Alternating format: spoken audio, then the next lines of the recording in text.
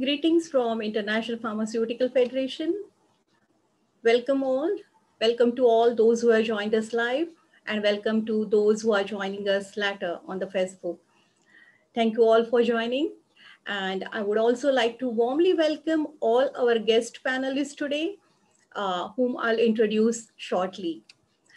We are all here for an exciting and interesting webinar on online pharmacy operations around the world. So welcome again all the colleagues from all across the world.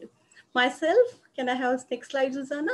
Myself, I'll be chairing the session. I'm Mrs. Manjari Gharat from India. I'm the Vice President of International Pharmaceutical Federation and the Vice President of Indian Pharmaceutical Association and heading the Community Pharmacy Division of IPA. I'm a pharmacy academician and currently working as principal of the K.M. Kundanani Pharmacy Polytechnic in the state of Maharashtra in India. Next slide, please, Susanna. I know most of you are connected to FIP, are part of FIP and have attended many of our digital events or FIP Congress. So you know FIP well. But let me introduce FIP again. Maybe some of you are first timers. So you know FIP is a global leader of pharmacy and it represents more than 4 million pharmacists, pharmaceutical scientists, and pharmaceutical educators from all around the globe. FIP's vision is a world where everyone benefits from access to safe, effective, quality, and affordable medicines and the health technologies. FIP is on a mission to improve the global health and to support the advancement of pharmaceutical practice, sciences, and education. In the quest of FIP for advancing pharmacy worldwide, in September 2020, FIP has launched 21 FIP development goals to transform the global pharmacy. And these 21 FIP goals are from academic capacity. Can I have the next slide, Susanna? So these are the 21 goals. You can see some of you are already familiar with it. So these are the goals from academic capacity to sustainability in pharmacy.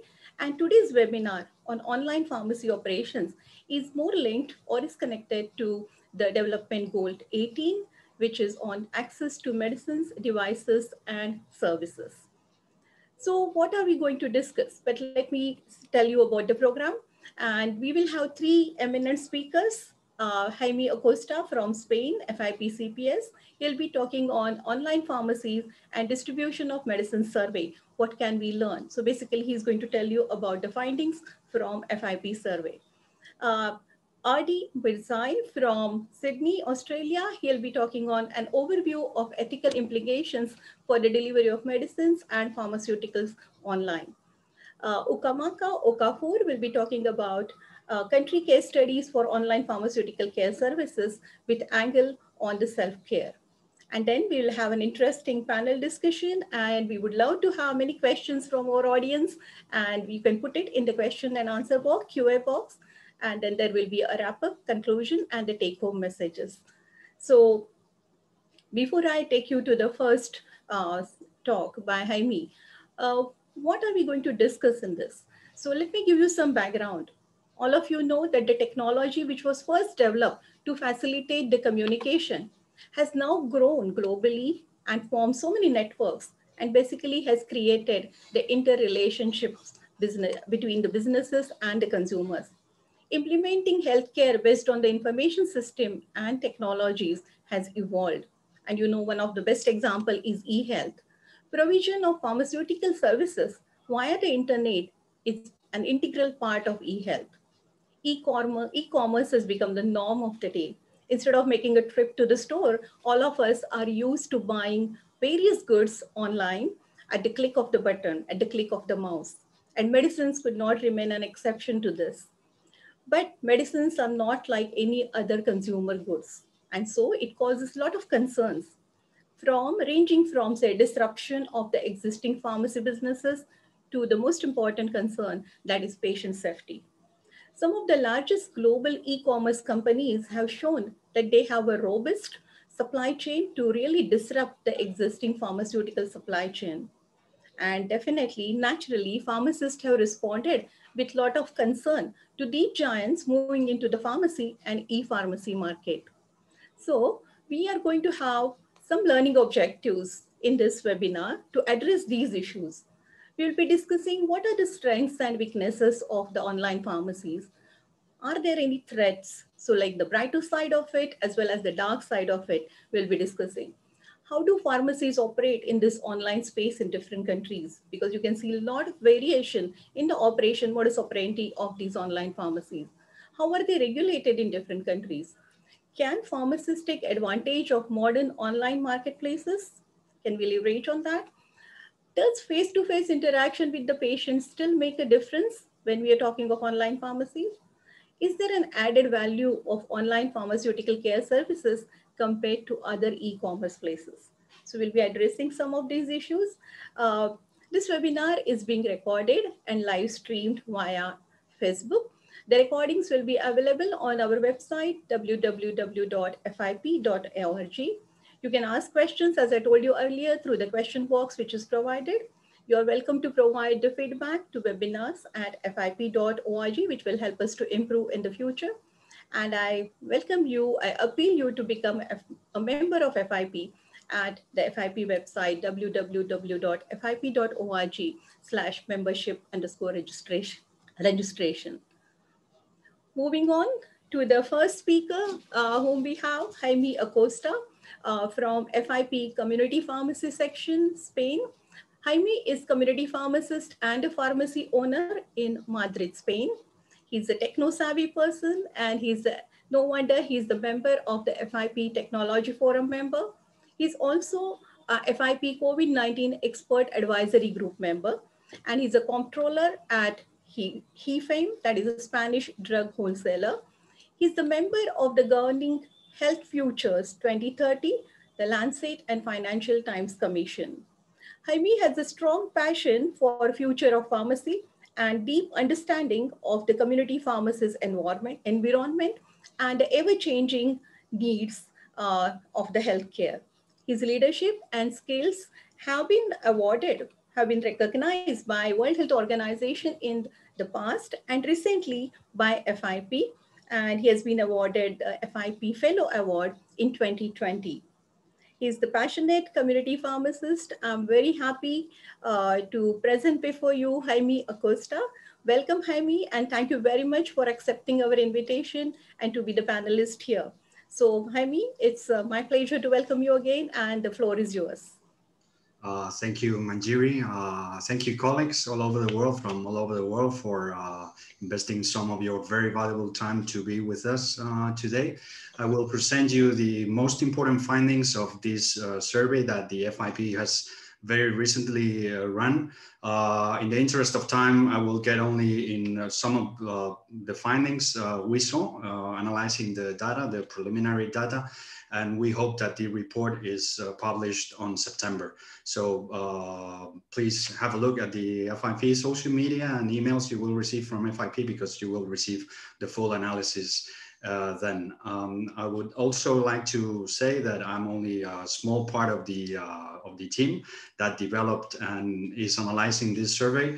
First of all, we have our chair today, Ms. Manjiri Garan, who very recently was given a very important award in India just yesterday for her fight against tuberculosis and leading pharmacy in that very important fight. Congratulations, Manjiri. We have Sari Westermark from Finland, and of course, Mr. Lasuker Sudenlund from Sweden.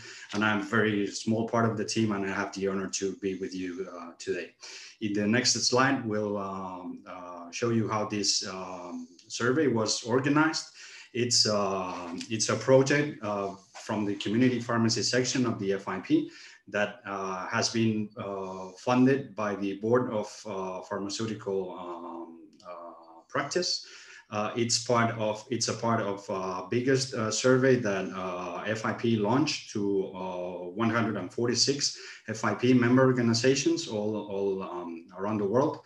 It's a very technical and complex survey, and I would like to thank member organizations for taking the long time it has taken them to answer the survey with so many details. And technical information, so we had to include a glossary. We asked member organizations to provide us with a situation per country, so it was up to them when there were 2 or more member organizations in each country to have a discussion about who was going to answer the survey and send one single answer. It's very recent data because the survey closed in February, just a few weeks ago.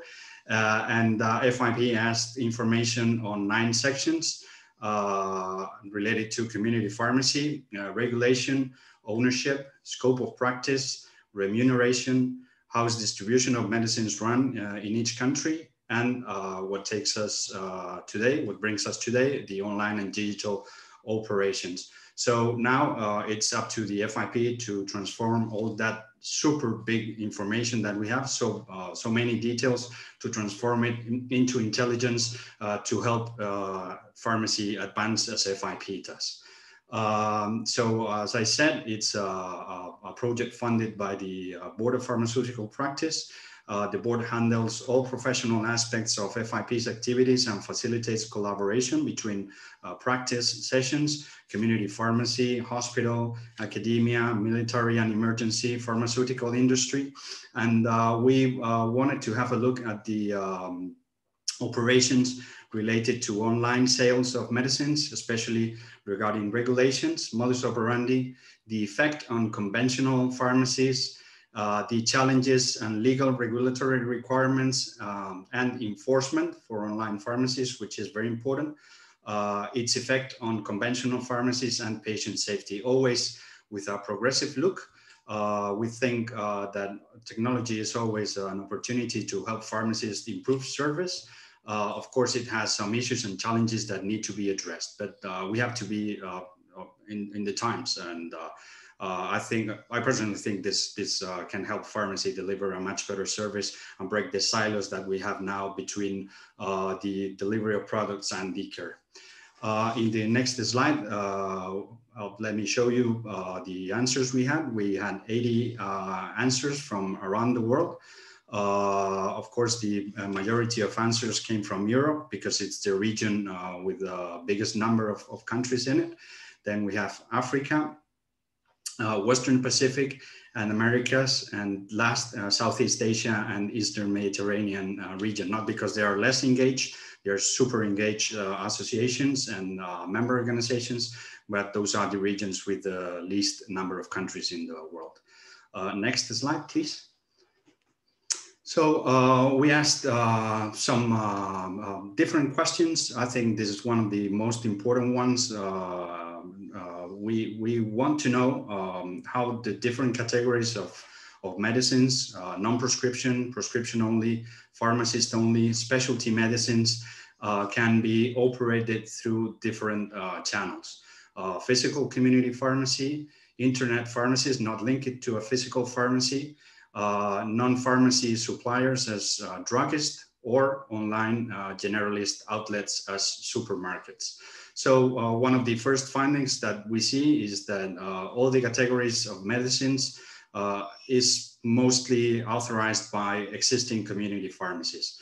And the second biggest number of answers, normally prescription only, pharmacist only, and specialty medicines are simply not allowed to be operated through the internet.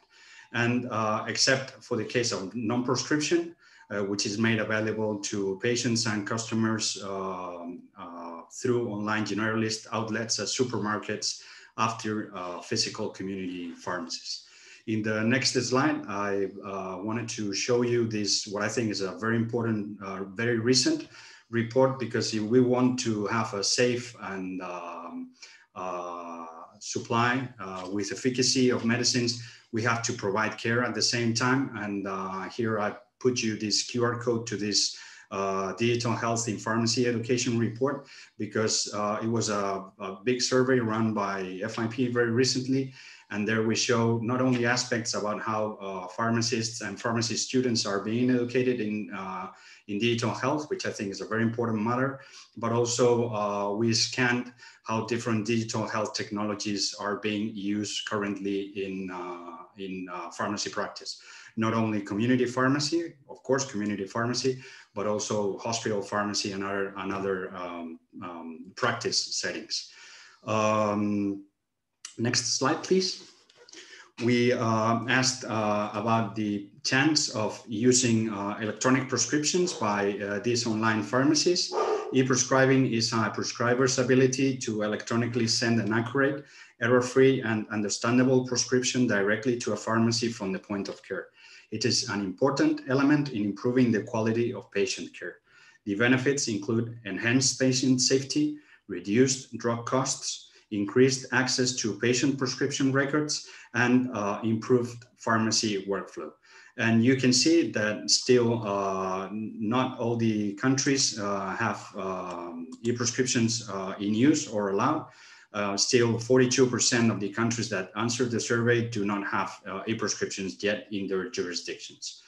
In the next slide, we asked them when prescription medicines could be delivered through internet sales. We asked them, how do patients or customers give that prescription, send that prescription to the internet pharmacy? And we have a 28% that use electronic prescriptions. 18% customers or patients upload the images of prescriptions. 10% of the internet pharmacies allow or require, in some cases, those prescriptions to be delivered to the pharmacy. Or in some cases, the patient was assessed through automatic questionnaires. The 34% that we have in the other is mostly related to countries at which prescription medicines could not be sold through the internet, or it was only limited to non-prescription medicines. In the next slide, we asked respondents about the systems that it's in place to verify the authenticity of prescriptions if it wasn't an e-prescription. So in 28% of the countries, internet pharmacies verify the prescriber from a list of registered practitioners. 12% the responsibility relies solely on the patient. And we have almost 60% of other answers, and we have very different systems in place. For example, in some countries, it's entirely up to the pharmacist to verify the prescription once uploaded into the pharmacy system. In some other countries, prescriptions can be pre-ordered, but then they have to be delivered to a pharmacy so the patient can pick up his or her medicine, and it's in that moment when the prescription is verified. In other countries, it's the delivery personnel who receives the prescription, and in that case verifies the prescription. Or in other countries, the prescribers send a direct email to the pharmacy, to the dispenser. In the next slide, we asked about the electronic health record, which is a very important piece of information to assess patients and the drugs they are going to be dispensed or sold. An electronic health record is a digital version of a patient's paper chart. They are real-time, patient-centered records that make information available instantly and securely to authorized users. While they do contain the medical and treatment histories of patients, it is built to go beyond standard clinical data collected in a provider's office and can be inclusive of a broader view of a patient's care. Electronic health records can contain, of course, a patient's medical history, but also diagnosis, medications, treatment plans, immunization dates, which is super important now with the COVID pandemic, and now that fortunately we are providing vaccinations to the arms of patients at last. Also allergies, radiology images, laboratory and test results, and much more information. They also allow access to evidence-based tools that providers can use to make decisions about a patient's care. For example, automatic tools to detect potential interactions between the medicines and automate and streamline the provider workflow. One of the key features of an electronic health record is that health information can be created and managed by authorized providers in a digital format capable of being shared with other providers across more than one healthcare organization. They are built to share information with other healthcare providers and organizations as pharmacists and pharmacies. So they contain information from all clinicians involved in patient care. Pharmacists, of course, provide care to patients across the healthcare continuum and should be active participants in the electronic health record, seeking and documenting information. It is imperative that pharmacists' workflow and information needs are met within electronic health records to optimize medication therapy quality and patient outcomes. While pharmacists use many different advanced functions in the electronic health record, the literature describes three main uses: documentation, medication reconciliation, and patient evaluation and monitoring.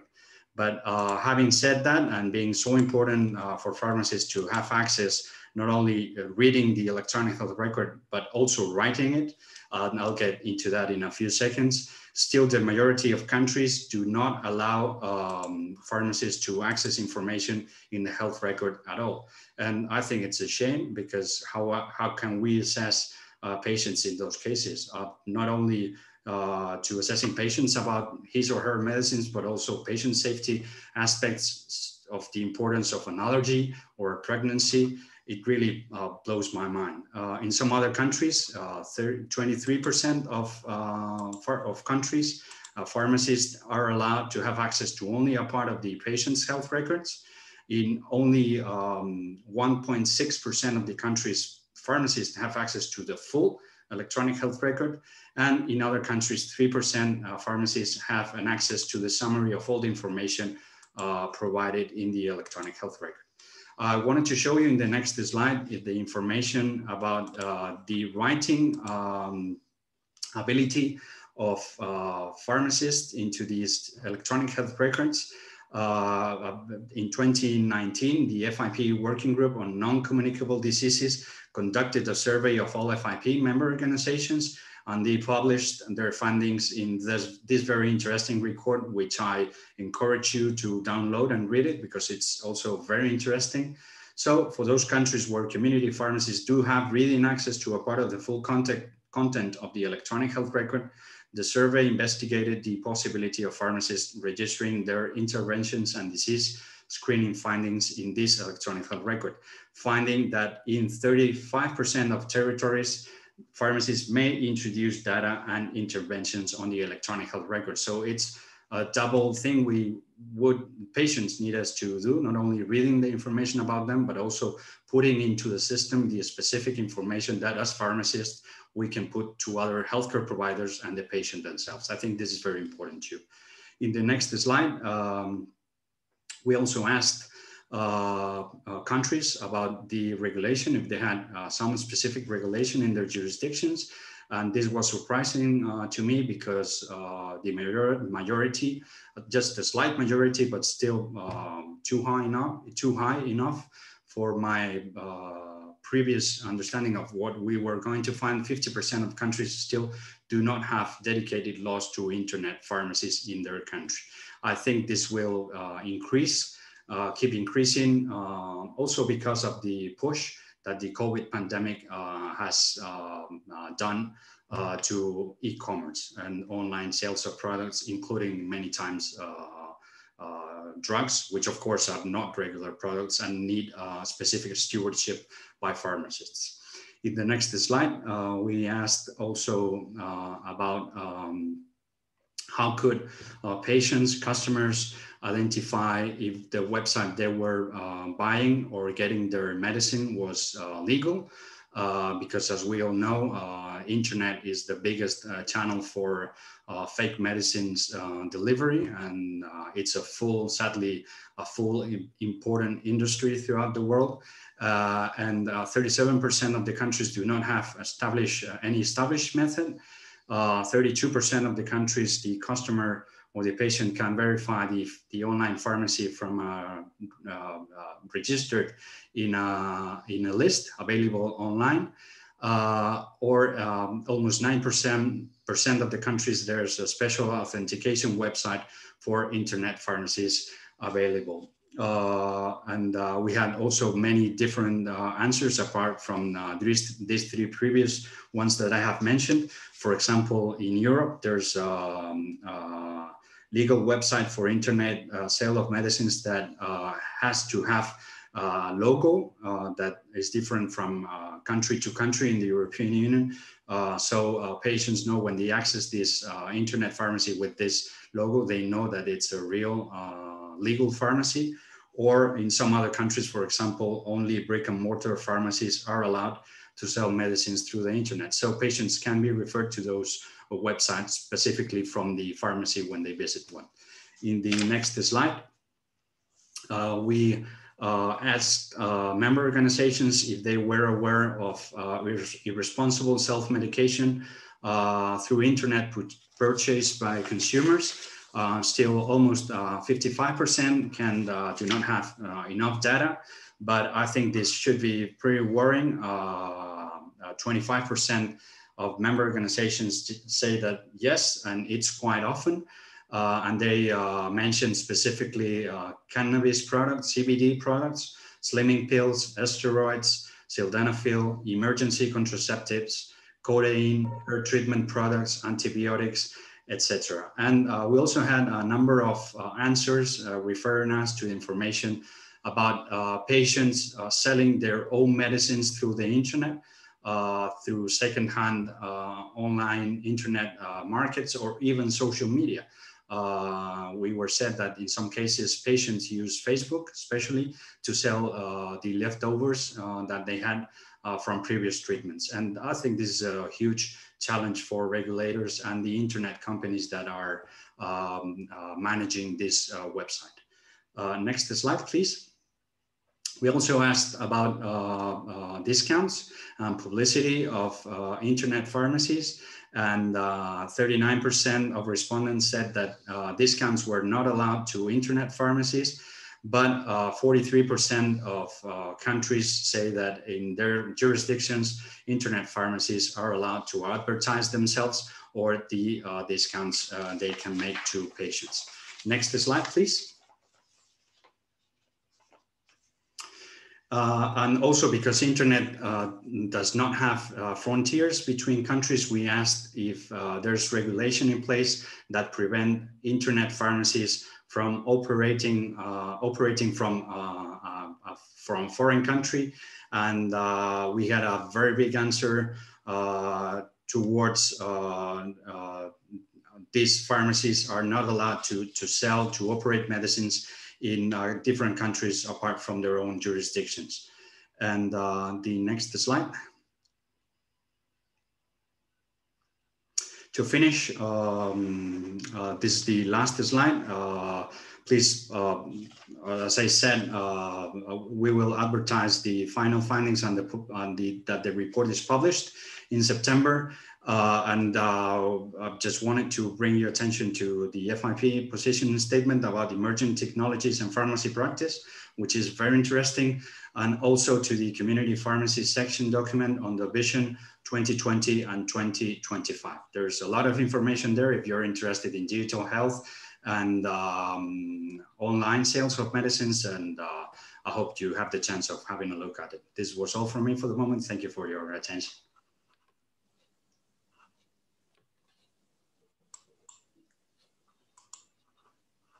Thank you very much, Jaime. It was an exhaustive presentation of the survey done recently by FIP, and very interesting findings, how the online pharmacy operations, right from regulations, differ from country to country.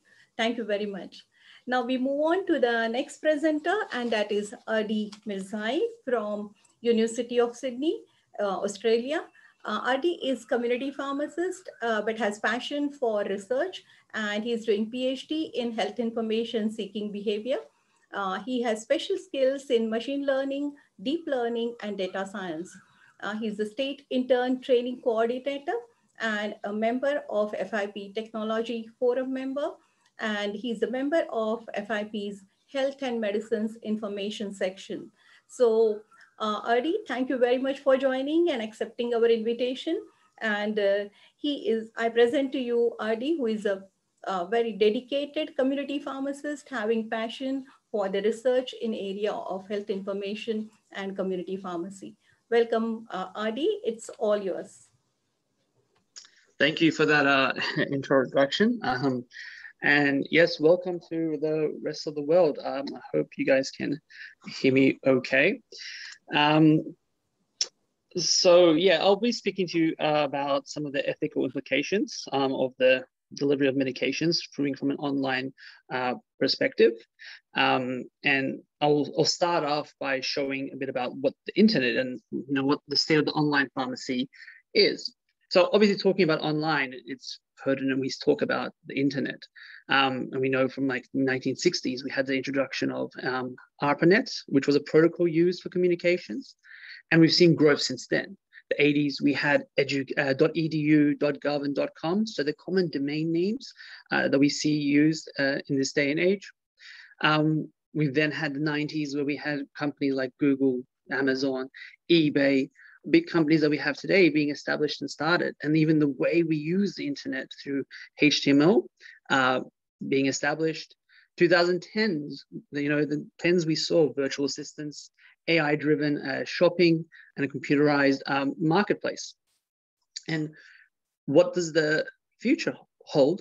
Well, we know 2020 was a year of unprecedented times, and many have seen, may have seen the expansion of working from home, remote learning and education, and this leading to a rapid rise in online delivery or delivery to the home. So with this growth, who knows what's in store for the next 50 years? So moving on, we have just a snapshot about what the internet is like right now. You yourself are using the internet, your patients are using the internet, and they use it to purchase their medications. So what are the common ways that people might be purchasing these medications? So I'll talk about a few different models that kind of exist. So the first model, moving on, is the mail order pharmacies. Now, it's warranted that I mention this first before talking about some of the online pharmacies, because internet pharmacies have some of the principles based on mail order pharmacies. So mail order pharmacists have a similar role to traditional bricks and mortar pharmacists. Their difference is they might interact without a customer or a patient face-to-face interactions. So they receive orders via mail, email, fax, or phone order. They are then prepared accordingly and dispatched via mail to a patient. All manner of health checks are done and conducted as well. And maybe the medication is labeled in a similar way you would do in a traditional pharmacy. If the patient requires further instructions, they can communicate with the pharmacist or get in touch with a pharmacist.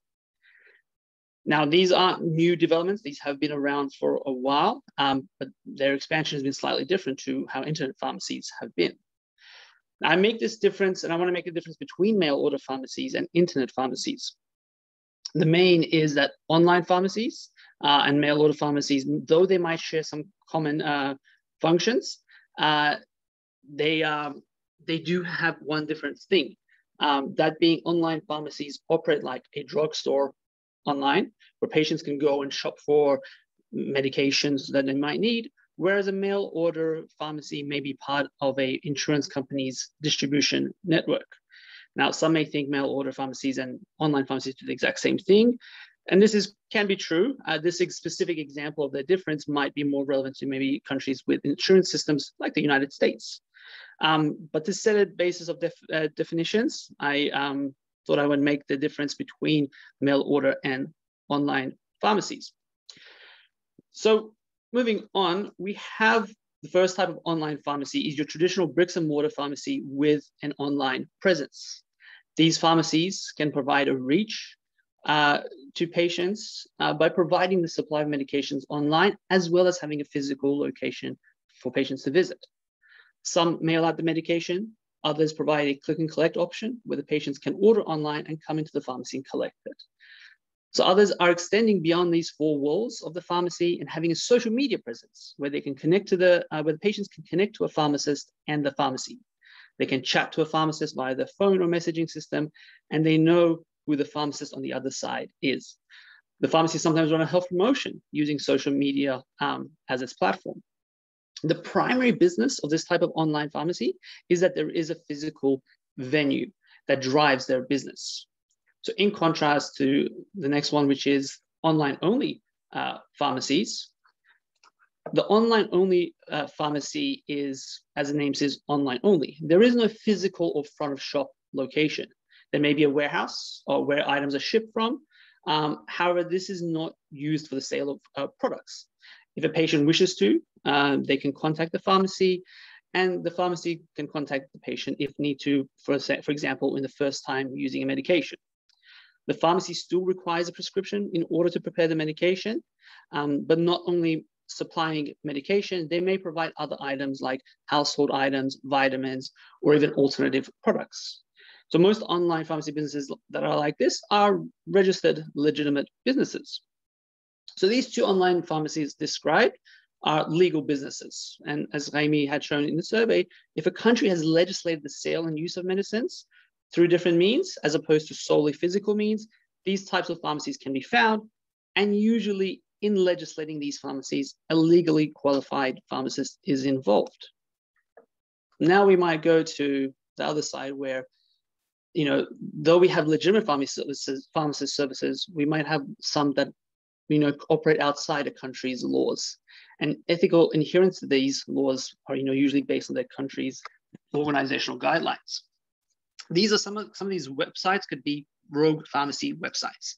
So these websites violate professional, legal, and ethical standards and can at times endanger patient safety. They may be located in a different country other than the one where the order is coming from, and may they not be registered in either country either. They might have, fake contact details, and if you do try to contact them, it might have an invalid email address or phone number. Some may offer a prescription-free service. Others may offer you a quick consult, which is only a questionnaire. And if you really want the medication, you'll answer in a way to get the medication accordingly. If the products do arrive, they could be fake, expired, or of poor quality. So if a website, and I'm putting it to you guys, is offering medication without a prescription, is that legal or ethical? Who is making the diagnosis in this case? What was the medical care of diagnosis that was provided? Does the sole use of a completed questionnaire mean a thorough history has been gathered? Or is a pharmacist being involved at all? The final model that I want to show next is the dark web. Now, accessibility for legitimate reasons can be done for medications if there's medical supervisions. The dark web, most people might associate this with an illegal activity. Now, why am I mentioning it today as part of online pharmacies? Well, there is an illegal drug trade, and this is worth about $36 trillion. The dark web is an area where illegal drug activity does occur. It also does occur in the normal surface part of the world. We can find illegal drug sales on the surface web, but this is another place where people might go. So the dark web sits behind layers of encryption and security, which gives users privacy to navigate it anonymously. Now, this can be good for, say, journalists and lawyers who might need to do some research or share things anonymously. We had the case of WikiLeaks where things were shared anonymously. But this anonymity is also granted to suppliers and users of drugs or medications.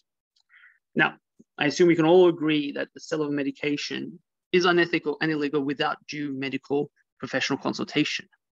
However, what is involved for the individual user of these services? Well, it might be providing access to medications that are normally not available in some countries. This can be medications that are not controlled by any regulations such as FDA, EMA, or TGA. It might allow for access to greater patented. But there is no guarantee of safety or quality. I had a lovely patient once who, she claimed to me, she was telling me that she had bought medication off the dark web, some experimental drug, and it was helping her with her depression. Now, why weren't many registered medications helping her, but this experimental drug did? Now, we got to think to ourselves, do we refuse treatment to patients because they find something that works? And this always brings us to the classical case of medical marijuana. If this treatment is helping a patient, what is our positions? How do we help our patients? Now, this is as grandiose as it might sound. It is not always commonly the case where it might be used for helpful activities, where more often than not, people might be using it in illegitimate ways. So the websites that I mentioned, as a summary of them, we had the mail order pharmacies, bricks and mortars with online presence, online pharmacies, rogue websites, and the illegal drug trade on the dark web. So going on,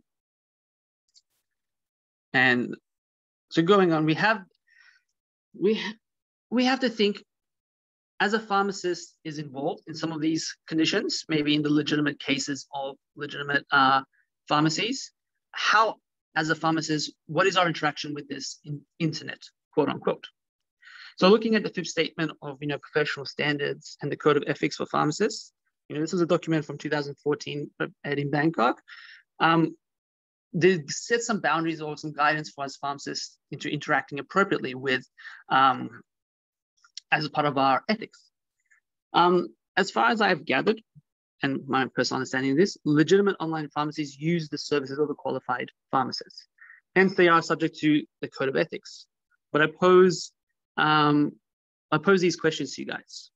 In the concept of disrepute, are the pharmacists and pharmacy businesses interacting in a way that is affecting the reputation of the pharmacy or pharmacy industry? Are we acting with honesty, integrity? How do we maintain that with the patient? In terms of safety, what safety checks are the pharmacists doing? Do they dispense and ship a medication, or do they gather a proper history? In professionalism, do you maintain professionalism when you do not see the patient? Do you need to see the patient to be professional? If there is a change in dose, an incorrect dose, a change in drug, who does the pharmacy contact? Do you reject a prescription by information of the patient, by how the patient provides that information to you? And finally, in confidentiality, are systems in place to ensure information is not leaked or breached? How certain are you that who you have in front of you or on the phone is the patient or the carer? What are your checking mechanisms? The online pharmacies I've mentioned and the legitimate pharmacies are currently providing services to patients. And in terms of legality, they are abiding by the laws of the countries they reside and serve the residents of the country that are there. Therefore, legally, they are okay. Ethically, it's up to the pharmacist to see how they interact. We have a duty to provide information services. And some guidelines recommend not only what is said, but also how it is said. And part of the requirement is paying attention to the patient's nonverbal cues. Can you do effective communication via phone or text? On the opposite side, are all patients confident to share face-to-face, having a medium between them, the pharmacist and patient? Will that allow them to speak more freely and openly when the patient assumes anonymity? I don't ask these questions because I have the answers, but I pose them in order to allow pharmacists and those interacting considering these avenues to see if they're meeting their duties as pharmacists. Moving on, I think it's warranted that I highlight sort of the pandemic that we had last year, because this was an era where patients required medical services remotely the most. Medication access became an important point as many people couldn't venture from their homes, but a great time as well for great misinformation spread. As patients are spending more and more time online, they're absorbing more and more information, which can at times be incorrect information. And we see this definitely the case with sort of vaccinations and vaccination hesitancy. So going next, what is the role of the pharmacist in this? Well, we need to be educated about where patients go. We need to understand the motivations of a patient and be able to help guide their search journey. We have to be building the skills of patients to effectively navigate this landscape of the internet. If they present to you with a website or a query, how do you mitigate it? How do you help them? Are you balancing your legal and ethical duties when a patient comes to you for advice? Before I finish, I want to tell you a story about a young patient I had who came to me asking about illicit use of steroids. I gave him my disclaimer that I don't support his use, but proceeded to explain the problems he may notice and the medical advice he has to seek. He is already using the steroids. He couldn't undo that. But we can educate him on further use.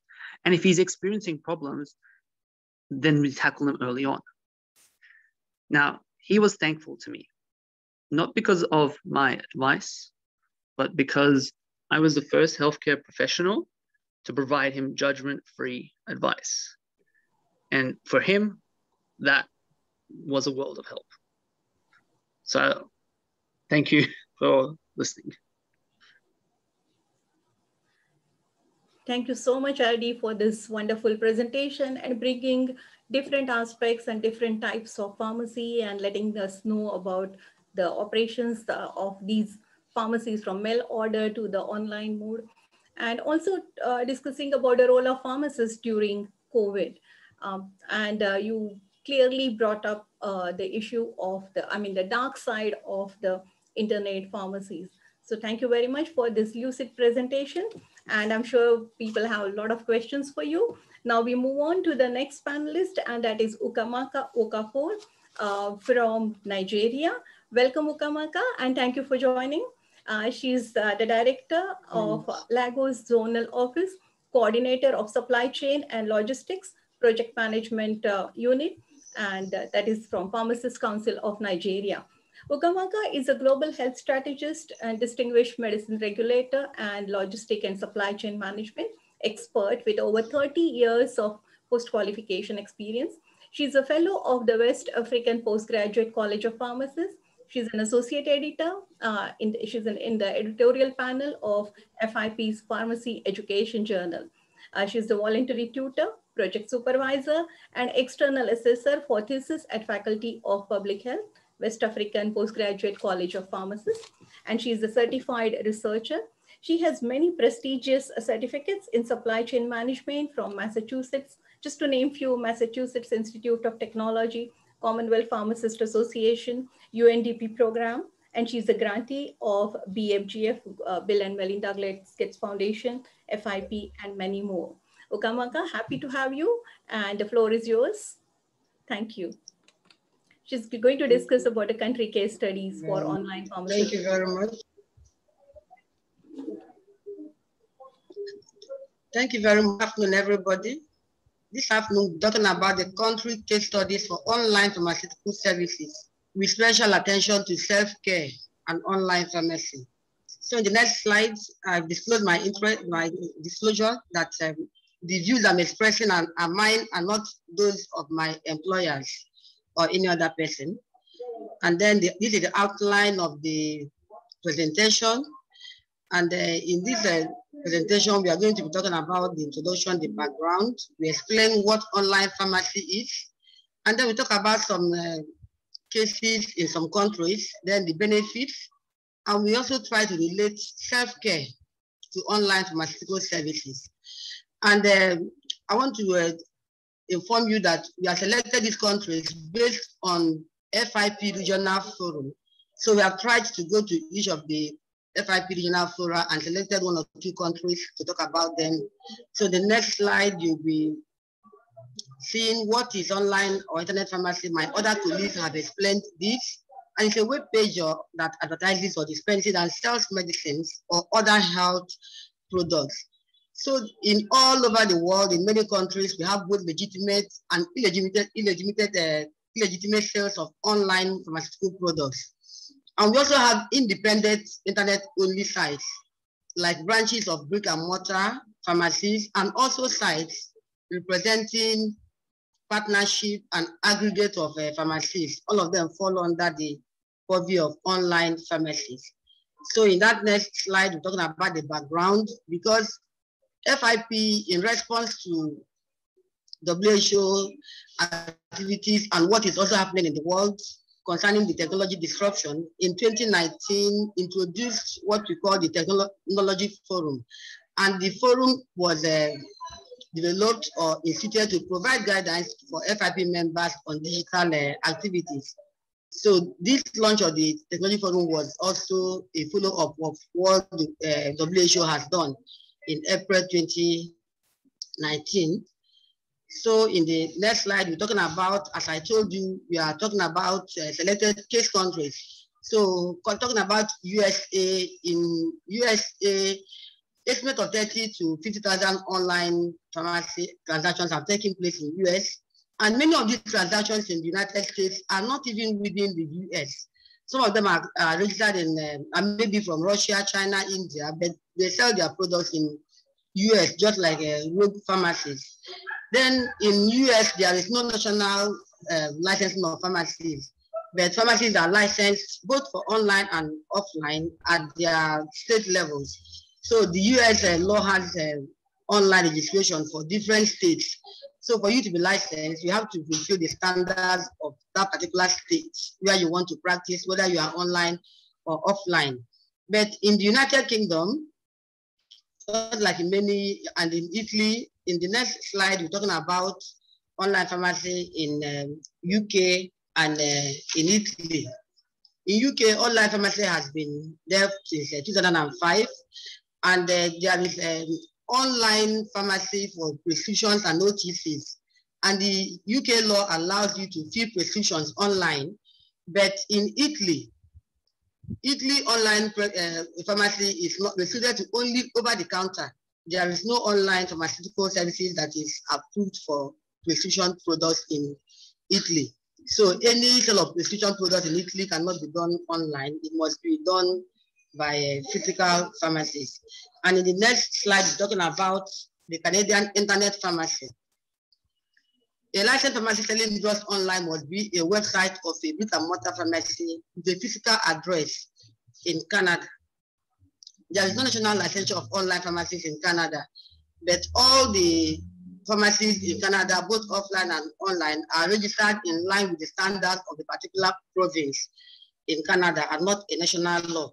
So in Canada, they have a logo, this only logo, and this logo is supposed to be on any site of a pharmacy that is registered online, no matter the state where that pharmacy is. Then outside Canada, we also want to talk about, in the next slide, the online pharmacies in Egypt, India, Indonesia, and Korea. There is no form of online pharmaceutical services in any Korean territory. But in Indonesia, only licensed offline pharmacies are allowed to establish a pharmacy. So for you to have an pharmacy in Indonesia physically existing. Then in India, the e-pharmacy started in 2013. They were challenged by some issues and some legal issues until 2019, when the online pharmacy bounced back in India. And to date, online pharmacy has been in existence in India. In the next slide, I'll come back home to talk about the online pharmacy in Nigeria. Online pharmacy in Nigeria is steadily growing and embraced by the public, despite the absence of a legal framework to regulate it. Illegal online sales of medicines exist in some states of the federation, and they constitute major disruption with ethical and regulatory challenges in the country.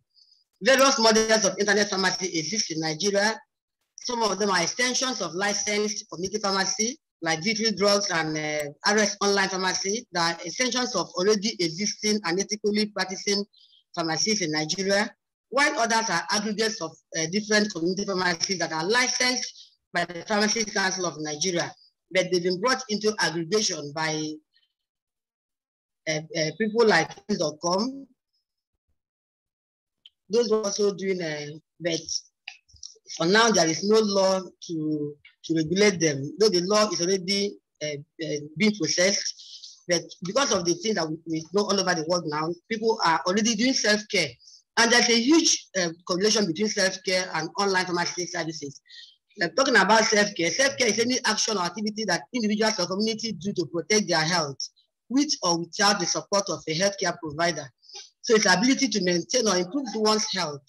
So in Nigeria, because of the peculiar circumstances that are happening all over the world, pharmacies are already addressing and resolving self-care queries through various platforms. And there are pharmacies are also making referrals to other health institutions when need be. So the huge relationship that exists between self-care and pharmaceutical services have heightened the prevalence of self-care and online pharmacy services in the country. So in the next slide, we're talking about that relationship. Because in Nigeria, the prevalence of self-care has been heightened by lockdown and movement restrictions. Because we've always had self-care and online pharmacy, but its rate has increased because of the COVID-19 pandemic, and people are afraid of even going to the health facilities. There was also lockdown at a time, and due to the lockdown and the movement restrictions, people have begun to embrace widely self-care and online pharmacy services. Unfortunately, this has led to the increasing number of medicine outlets and illegal online pharmacy services, some of which may be dealing on counterfeit and falsified medicines.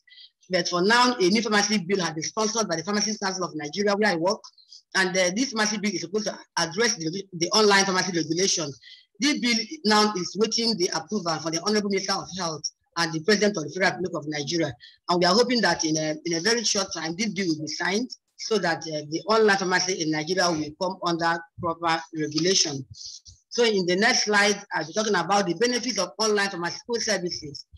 We all know that online pharmaceutical services have a lot of benefits despite its setback. There is increased access to health care and pharmaceutical care.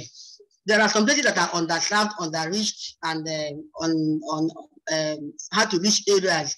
In those places, because of the online presence of pharmaceutical activities in Nigeria, there is increased access to health care to those people. All the nooks and crannies of Nigeria now, because of social media, internet that is everywhere, people can access pharmacy services anywhere they are now. That's one of the great advantages of online pharmacy. There is also privacy and confidentiality. Some patients are shy and they may not want people to know what they're suffering from or what they're buying. And that is why that our records have shown that sex enhancers have become the highest number of products that are ordered online. And that will show you that people want privacy and confidentiality. They don't want to go to the community pharmacy or to the hospital to get sex enhancers. And because they are practicing self-care, they order such products online. So a benefit of online is privacy and confidentiality. And then in the next slide, we're talking about more benefits. Because pharmacies are now at the core of patient care. Because of online pharmacy, pharmacies can take lead, in the patient care process through virtual counseling and consultations. It also saves logistics costs for the patients, as medicines can be delivered to them in their homes and in the working places. Then the online pharmacy also supports the government policy of infection prevention and control, such as the COVID-19 pandemic, and also even for the elderly patients that are at greatest risk. Online pharmacy has afforded them the opportunity of getting their medicines without going to the health facility. It has also improved adherence to prescriptions, especially for chronically ill persons, because people can now automatically order their products periodically, and at periodic intervals, they get their products automatically because they've been ordered online. Then in the next slide, we're talking about disadvantages of the online pharmacy and the benefits of online pharmacy also. It guarantees access to safe and efficacious genuine medications, because you know that in some rural areas you may have medicine that are not very genuine or falsified in some rural areas. But due to online pharmacies, anywhere you are in Nigeria, you can get very safe and genuine medications. And there's also an improved social image for the pharmacy profession, because social media has made the online pharmacy very popular, and people have known that pharmacists can actually talk to them online and do some ethical practices and also promote the profession. So the online pharmacy practice has improved greatly the social image of the pharmacy in Nigeria.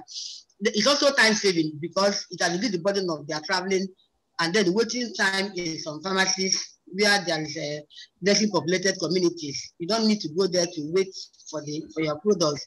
And also the reduced overhead costs. Because before the online pharmacy became very popular, people are having many branches in different places. But now pharmacists can operate from only one branch, and then with online pharmacies, reach all their patients without having to open branches wherever all their patients are living. So having spoken about the benefits and the importance of the online pharmacy, we need to talk about the recommendation. We need to talk about the disadvantages. In the next slide, we talk about what is the disadvantage of online pharmacy. So despite all the advantages, online pharmacy still has their own its own shortfalls. Online sales of medicines may lead to regulatory challenges since some people can run online pharmacy outside the country. Just like I've explained before, you find people running online pharmacies from Russia, from Turkey, from China into other countries that are outside their boundaries. And because of the ease of sale and handling of medicines online, especially for those that are running illegal online medicine stores online, it can lead to drug abuse and misuse.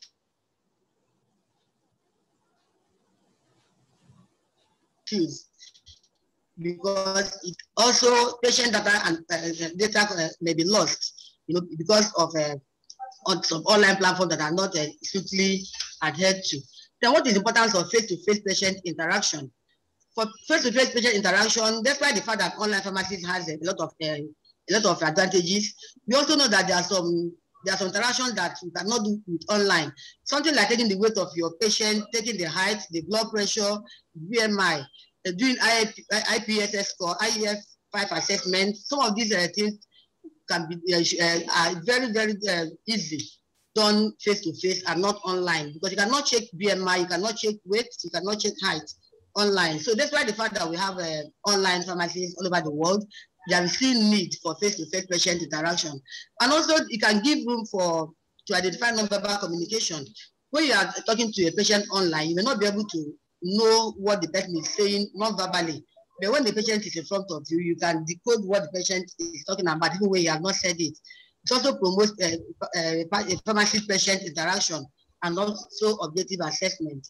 Then in the next slide, we're talking about recommendations for effective regulation.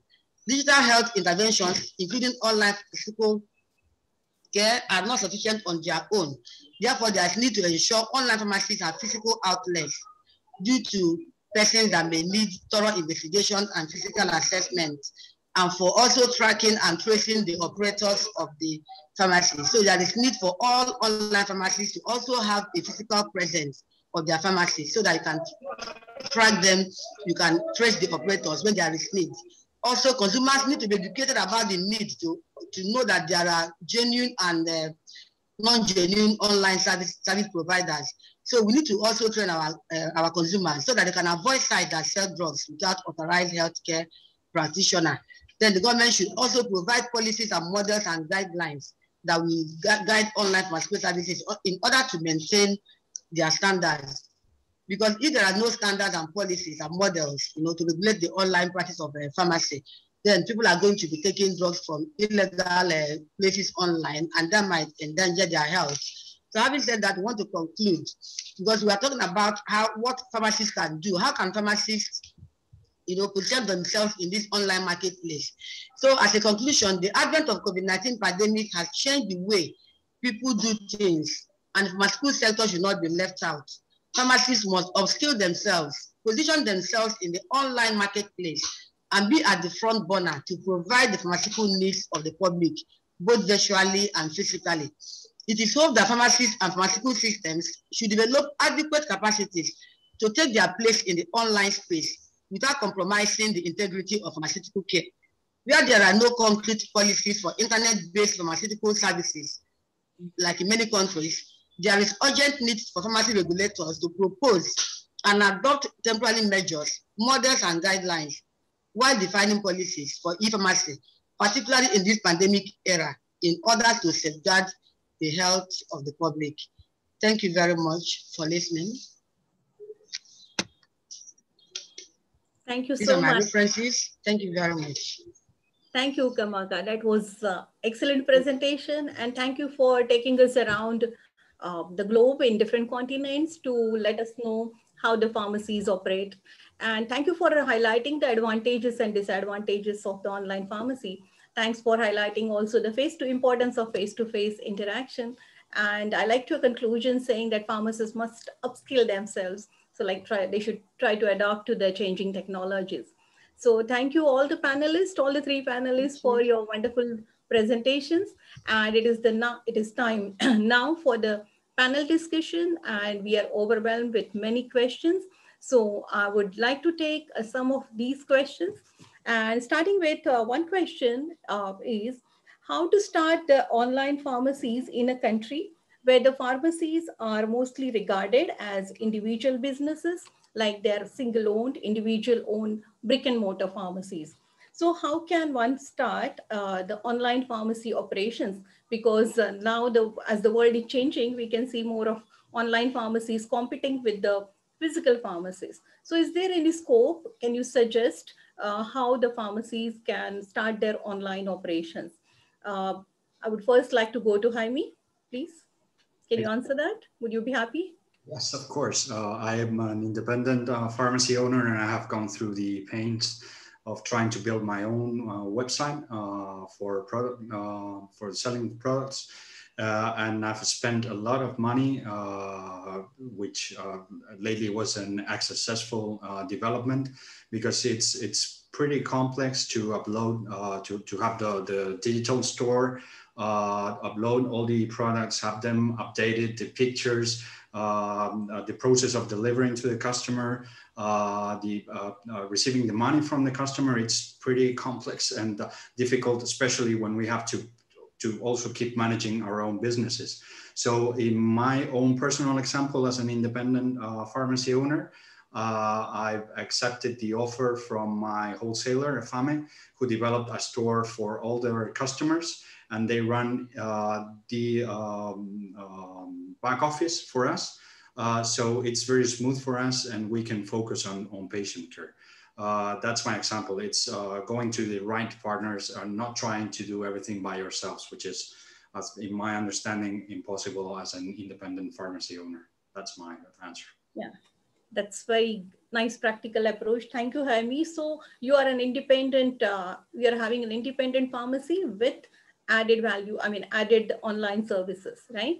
So would Adi or Ukamaka, would you like to add anything to this? To the same question, how can an individual independent pharmacy start their own online pharmacies? I'm sure, of course, there has to be a legal backing, a legal framework to do so. Yeah, And that obviously, yeah. country. Playing by your country's legal requirements is one thing. I think one thing that I saw from colleagues of mine, what they did with their pharmacies that I thought was interesting was their online presence was through social media and engaging their customer base through social media. Mm-hmm. So the pharmacy had as an example, a Facebook page or a Facebook group for that community. And they were active members of the engagement of that community online. Because of that, it was sort of cemented that that pharmacist was within that community because of their interactions with not only face-to-face their customers, but in an online sphere. Now, moving to a space of if they need to set up, and I think Jaime put a great example, some things you just can't do by yourself, and help is always great. But I think getting that presence, if you want, for yourself in an online space, social media can sometimes be a great space, depending on if a lot of your customer base is already on there, looking at where are they chatting, where are they talking, where are they, what are their likes, dislikes, and you can see that. Okay, yeah, wonderful. So we can use, with the changing times, with the advent of technology, we can use the social media for the online pharmacy. That's an excellent suggestion. Ukamaka, would you like to add anything, or do you have any experience in Africa?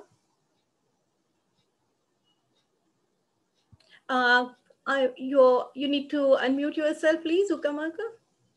Can you please unmute yourself? Yeah, it happens. Sorry about that. Yes, he's talking about individuals, how they can start online pharmacy.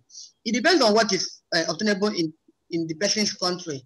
If your country is companies that start retail community pharmacies, then when you want to do online, you use that same company to start the online pharmacy.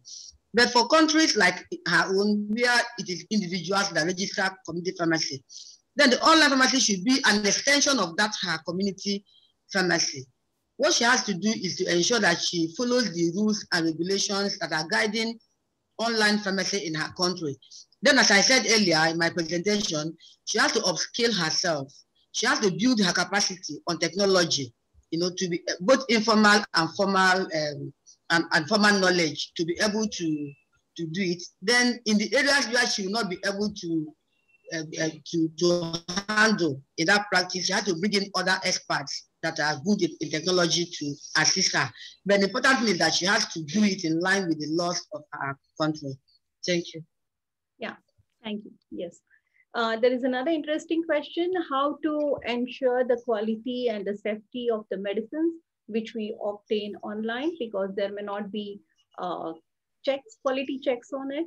So I think this is more from the consumer perspective, that from where to order, how to order, and the accreditation of internet pharmacies. So it's open to all. So Jaime or Adi, you want to answer this? Yes, Jaime, go ahead. Yeah, in the case of Spain, I'm very proud to say that the percentage of fake medicines in the legal channel is exactly zero, because we have a very strict regulation, not only related to community pharmacy practice and ownership. Pharmacies can only be owned by pharmacists, and pharmacists can only own one single pharmacy, so no chains are allowed, no corporates. In that sense, we are very careful with what we do in our businesses, because we respond legally with our business. I mean, we are not companies, and the fines we pay if we do something wrong is limited compared to companies, of course, have limited fines. So as practitioners and also as pharmacists, not only from our professional perspective, we are very careful with what we do and the suppliers we get. Another thing that we have in place in Spain is retailers. They are also very much regulated, and for example, pharmacists as technical directors, who also respond personally if there's any fake medicine being supported through them. So we have a very strict regulation. Of course, we have the internet, which is an open field for customers, and RD said there are some advantages for them, but they're not really aware of the risks that they're running. So 2 years ago, the Union enforced the fake medicine regulation for the whole of the European countries. And then it's up to the countries to adapt them to their own regulation. So, for example, we have a data matrix code in each box that allows specific track and trace of each single box. So the moment that when we dispense a medicine, we dispensed again. And so I think regulation and enforcement of that regulation is super basic. Great. Wonderful. So the patients are in safe hands. Adi, do you want to add anything, or? No, unfortunately, being in Australia, we do have similar tight regulations like Spain, so there's not much to add in regards to that, but I don't know if Ukamaka has anything to say. Nice. Yes. So, okay. Yeah. Thank you very much. Yes. I also want to advise that each country regulator should educate their consumers or the public on where to get their products, because the consumer will not be the one that is genuine or the one that is not genuine, but the place where you source your products is the most important thing. So I think that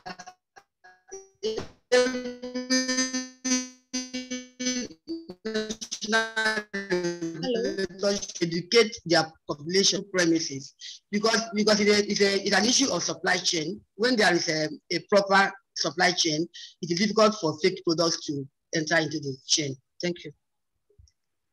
Yes, thank you. So we have seen the examples of the countries where are very strict regulations over the internet pharmacy, but in some parts of the world, the pharmacies, the online pharmacies do not even have the dedicated laws for it.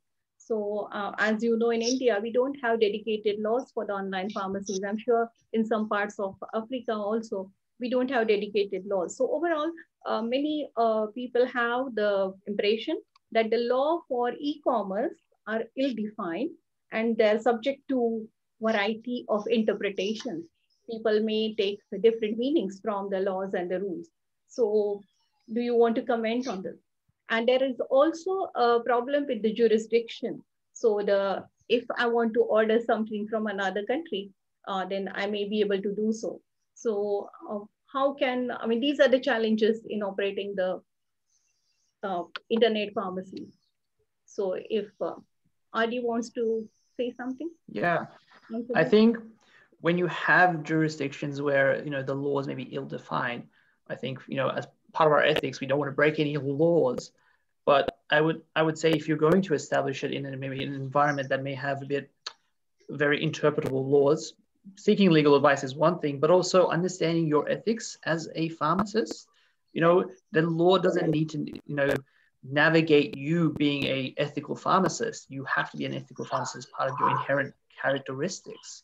So I think, like, if you are doing these things for the, benefit of the patient, benefit for the communities that you are in, it is navigating the laws and maybe seeking legal advice on what they might mean in terms of interpretation. But just because it says, the law may not say don't harm the patient, you don't harm the patient because that's part of your pharmacy characteristics. I think this is where your ethical considerations are more important, and things that you should uphold as part of your own characteristics. Yes, I agree with that. So the ethics comes first, whether it is an offline mode of sale of medicines or the online, because we are all for the patients, and patients need to get the safe medicine.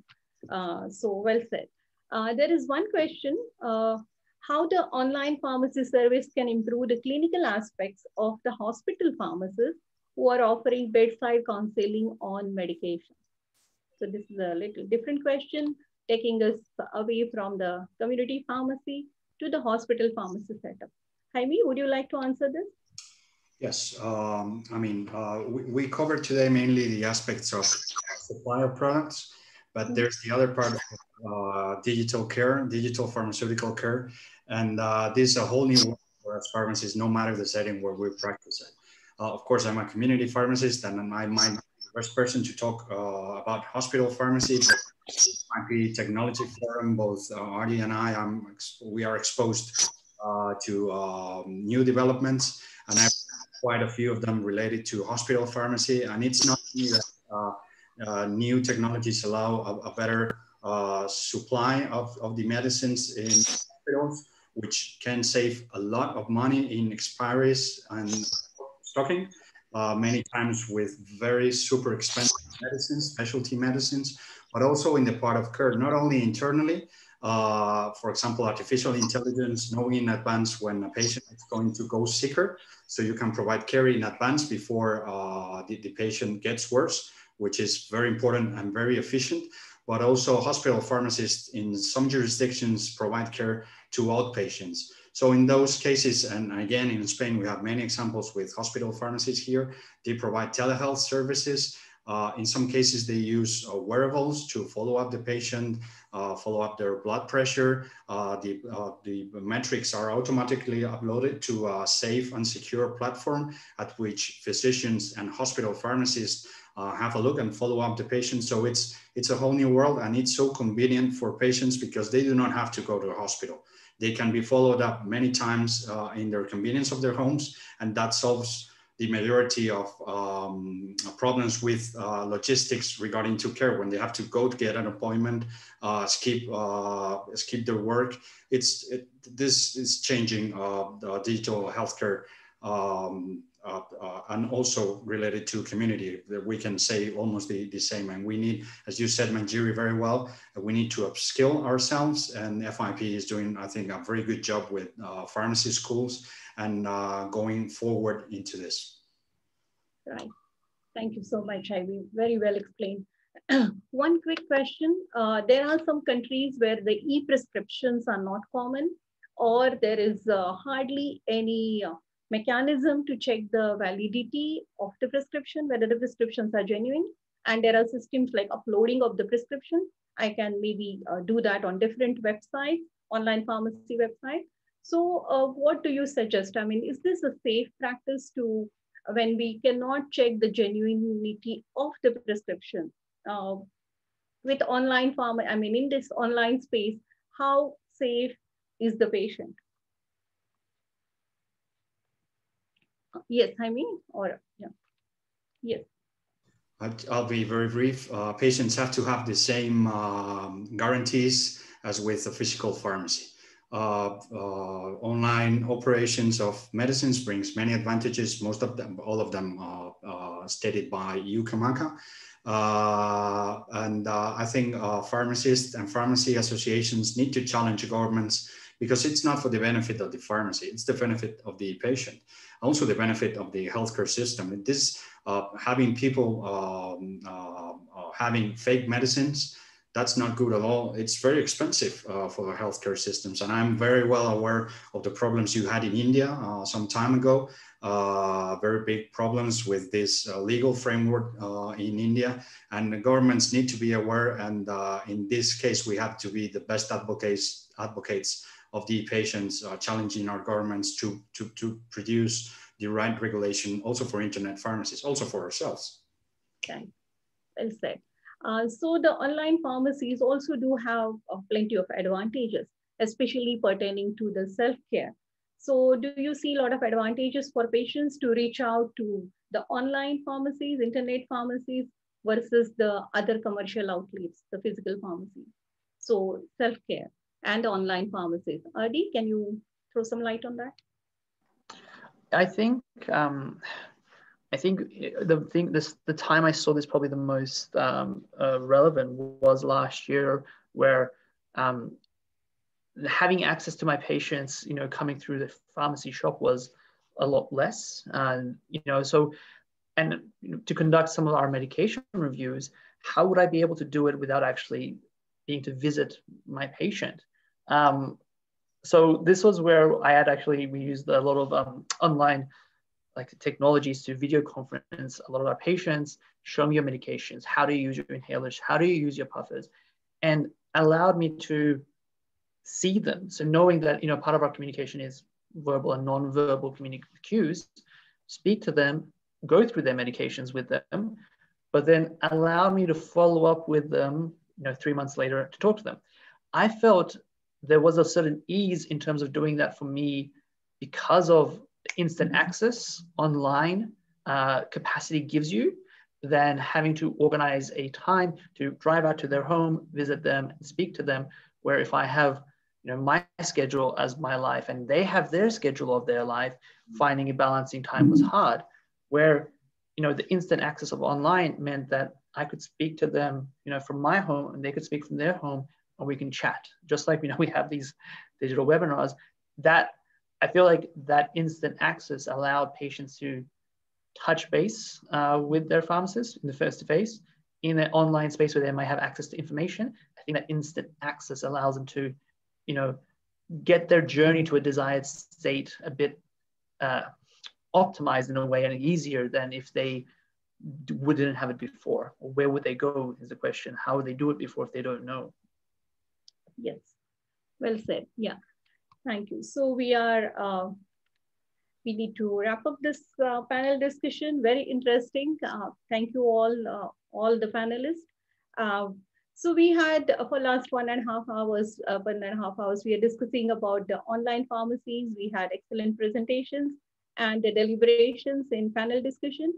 I would like to say that the online pharmacy world is evolving. I mean, the last 2 decades, we have seen the online pharmacies coming up, and pharmacies have always adapted to the new technologies. The last 3 industrial revolutions, pharmacies have readily adapted to the changes, and the same case with online going forward. So the online pharmacies are going to stay here, and they have a lot of advantages, some disadvantages too. What is needed is the robust regulations over the online pharmacies, so we are not risking the patients by the misuse of the pharmacies. Definitely, when the online pharmacies function, there could be some disruption, and it happens with any new technology, and it can disturb the pharmaceutical supply chain.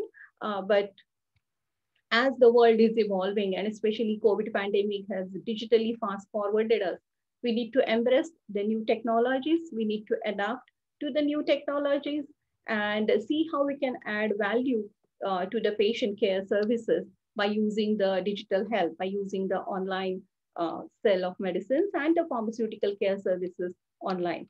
I know it is not very easy there are no easy solutions for the independent pharmacist in different countries where the legal framework is not very clear or not very robust to adapt to these changes. And there would be a struggle and maybe some transitional period, definitely.